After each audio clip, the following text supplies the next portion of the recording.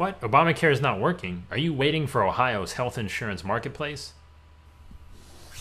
How's it going, everyone? I'm Joey Giangola with Giangola Insurance, and on today's health insurance break, I'm going to have to tell you that the Ohio health insurance marketplace, the big thing about Obamacare, well, it's not working so well. And I just want to kind of tell you that it's not working and let you know what you should be doing while we're waiting. So stick around because you're going to want to hear this. So I've been getting a lot of phone calls, emails from people saying, "Hey Joey, what's going on? This thing, it's not working. What should I be doing? I'm nervous. I'm breaking out in cold sweats.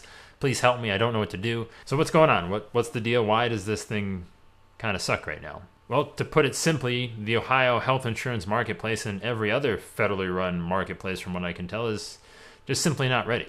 I was talking with a representative from an insurance company a couple weeks ago who works in direct contact with these federal marketplace people who help them set this stuff up. And they told me that the communication needed to verify your tax credit, subsidy, your income, all that financial stuff that basically lets you determine how much money is going to be taken off your health insurance, to verify that with the IRS, well, that's not working all that well, and that's what's holding things up. And I don't know that it was even close to being ready to work well from that conversation just a few weeks ago.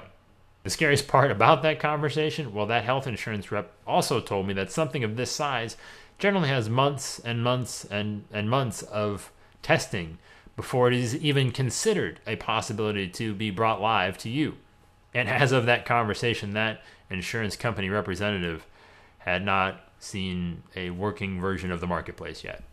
I mean, I don't want to be, a Debbie Downer here, if you will, but it really appears that they have just kind of stuck to this October 1st deadline out of their own stubbornness, possibly stupidity, maybe in fear that if they were to delay the launch of these marketplaces, that it would give some the political power to point to the entire law's ability to function properly. So, but basically, I don't want to sit here and kind of beat a dead horse, or a limp horse, or a lame horse, or whatever you'd want to call it. It could be dead, it could be limp, whatever. I'm not going to get into the specifics of that, but I did just want to tell you that it's really not working for everybody, myself included. This is just not ready to go yet, and we just kind of have to sit tight. So the final question you might be asking yourself is, what should you do while we wait?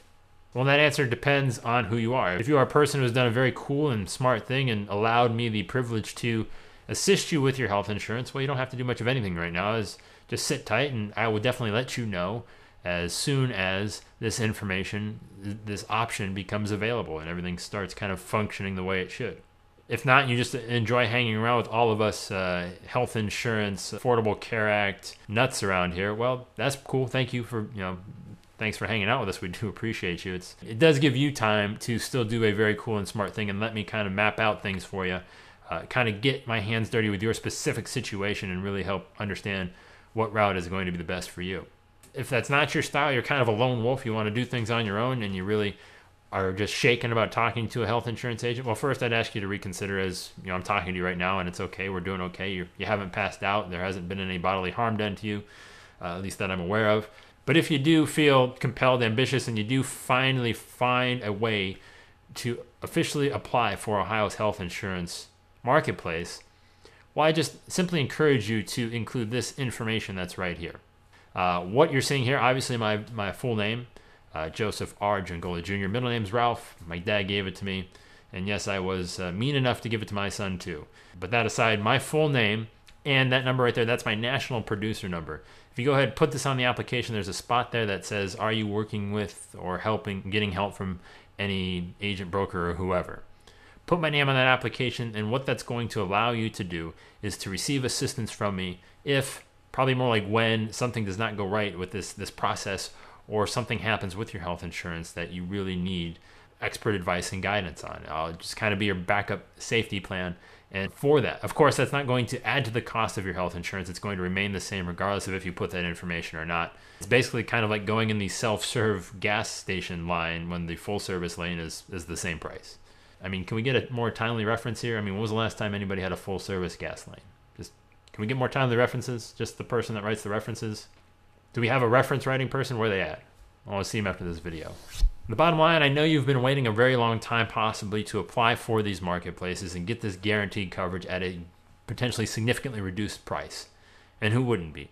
But we're just going to have to probably wait a little bit longer to do it. What I'm going to want you to do in the meantime is to definitely not buy into all the fluffy kittens and rainbows commercials that you're going to see on TV, here on the radio, see on the web, promoting the health insurance marketplaces and how easy it is to just go ahead and pick a plan.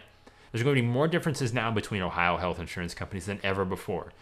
What's happening with their networks of doctors and hospitals and how they're going to require you to get treatment is something you're going to want to know and make sure that you have the best information available to you before making that decision. So if you want the best information I've been able to put together in a PDF at this time, well, I'd encourage you to go ahead and download our guide, How to Understand Ohio's Health Insurance Marketplace.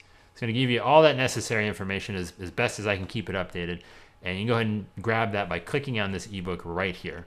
If you don't want to click on the ebook, you can grab the link right below in the video's description.